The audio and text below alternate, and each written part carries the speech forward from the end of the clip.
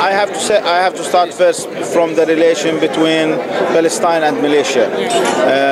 Everyone knows in Palestine that the Malaysian people have supported the Palestinian struggle against the occupation, and we, the Palestinians, as Muslims, understand that our brothers here in Malaysia were all the time supporting our cause. We saw that during the war on Gaza, we saw that during the siege on Gaza, and here it comes the role of UMNO party, who supported the cause of the Palestinian people.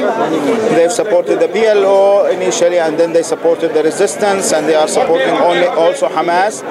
And the good in that the UMNO is supporting the Palestinians as all, and not taking a side against another side, which we hope always to be the situation with other countries and political parties. UMNO now is supporting all the Palestinians, supporting all the political parties. We have started a good relation. It was a stable relation with UMNO, and we hope to improve that relation either as Palestinians or as Hamas in the upcoming future.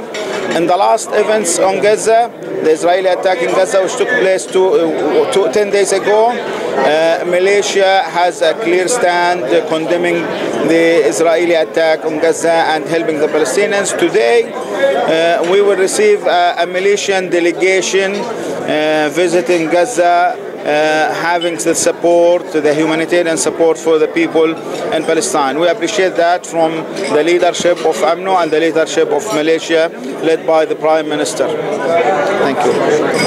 And we hope a good outcome from this conference for UMNO party and also for Malaysia, inshallah ta'ala.